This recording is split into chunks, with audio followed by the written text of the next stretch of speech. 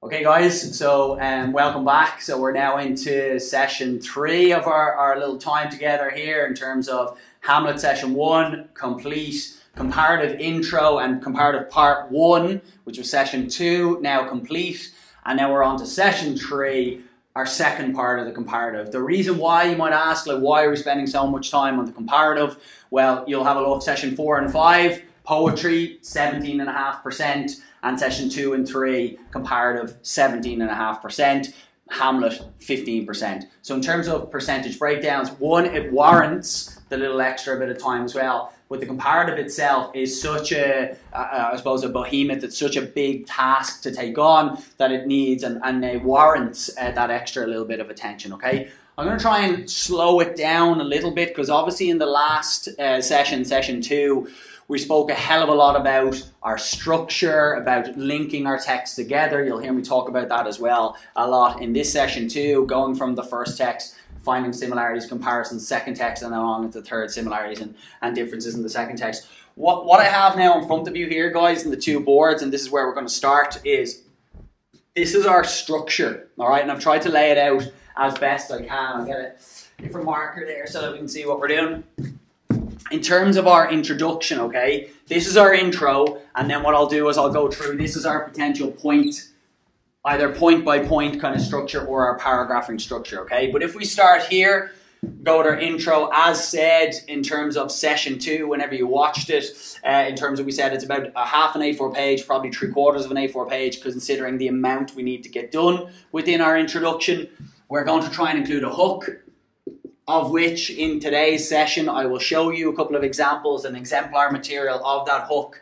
We're going to try and include that thesis. We're going to try and answer our question. We're going to use the LOQ for that, make it very obvious to the examiner what specific parts of the question we're answering and when. Make sure you define the mode as discussed. I have those definitions in there for you. They are at the very beginning of each individual breakdown. At the start of literary genre, theme and issue, and cultural context, you have your definitions. Very important to define the mode. I will actually just say on that, on these 2 points here, the LOQ, make sure to go back to the mode of comparison constantly as well. Don't just mention literary genre at the beginning in your introduction and negate then or neglect to use that later on in the answer. Make sure that you're answering it or are using that language within your answer kind of consistently, okay? Make sure you mention your 3 texts and your authors within your introduction at the very beginning. I had a student of mine a number of years ago, ended up getting the H1, was very, very capable, very competent. And what he used to do, I didn't love it, but again, he got the H1, so who might argue with it? But what he would do is at the very beginning of the comparative essay, he would just literally put in a very, very small paragraph right at the start. There are the 3 texts and there are the 3 authors. And then he would move on to his introduction. That's absolutely fine. It allowed for that conversational flow that we're always looking for. So in that sense, I did really like it. But I didn't like the fact that it was separate because I think it's a perfect opportunity to kind of amalgamate them into your introduction. Either way is a short answer. It doesn't matter as long as we mention them. This, as you know at this stage, from our little work on Hamlet, from session 2 in terms of the beginning of our comparative, I am obsessed with this technique. I think it is arguably the best thing that you can do within an introduction. Tell the examiner the 3 or 4 areas of focus you're going to use. I'm aware that there's 4 things here.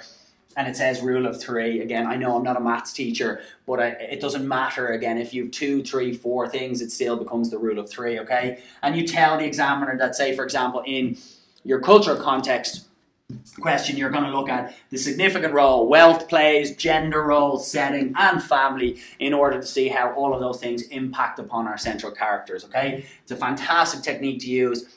It lends itself to that blueprint idea that we've been constantly talking about in all these little video sessions. Make sure that we're doing this throughout, impact our thoughts and our feelings as discussed, okay?